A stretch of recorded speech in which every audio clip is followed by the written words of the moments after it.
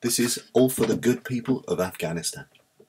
Over 20 years of Western assistance. Just picture that if you think that you can. But it's worth all the cash and the lives that it's cost for our friends, the good people of Afghanistan. We're a force for their good as we rebuild their nation, spreading democracy fast as we can. A bright, shiny future is o'er the horizon for our friends, the good people of Afghanistan.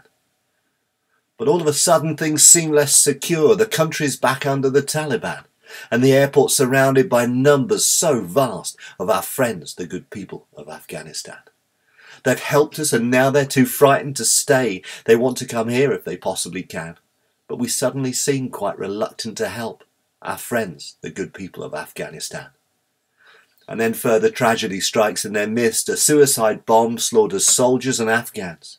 But the headlines just mention the soldiers are not our friends, the good people of Afghanistan.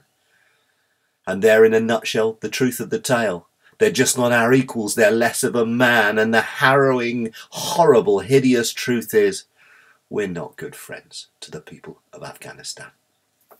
Thank you.